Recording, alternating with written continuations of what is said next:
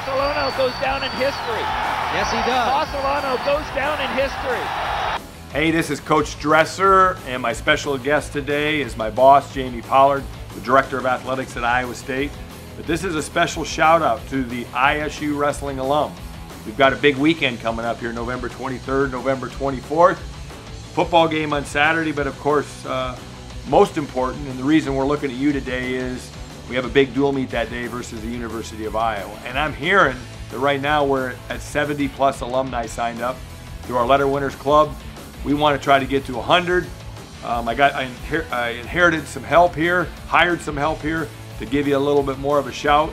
So Jamie, what do you think about that weekend? Well, we're really excited about that weekend, and we need you to come back.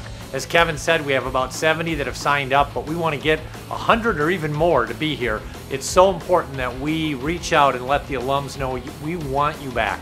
That weekend, we've got the Kansas football game. We'll have a tailgate tent for the alums. We'll have some festivities set up. I'm sure you all can find some fun on Saturday night. But on Sunday, we're going to need you in Hilton Coliseum because this is our chance for Kevin and his team to take down the Hawks. Now, we do a lot of programming, we do a lot of things to get our alums back, but our wrestling alums are really special to us. The history we have in this program is phenomenal, and you all were the reason we have that great history. Coach has told me if we can get this program back to where we want it, the robes will come back. So if you want to see our wrestlers wear robes someday, you got to come back and be here to help cheer on with the other 12 to 14,000 people that'll be in Hilton on Sunday the 24th, watching the Cyclones battle the Hawks on the mat. You know what? Those robes were really, really cool. And I told our guys, you know, we got to get to the point where we got to earn to put those robes on. So we've got some work to do. Hopefully you'll be there. We've got to get those robes back on us.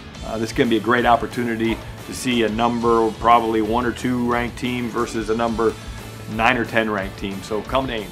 Hey, and I was at the Wrestle-Offs this week, and I'm telling you, our guys are ready to go. They've really been training during the off season. These guys have been recruiting their tails off. We are a team we are on the cusp of being back to where you all want us to be. And so we need you to come out and see what Iowa State wrestling has gotten back to. This guy's, he's good. He's good. Put him in a hole.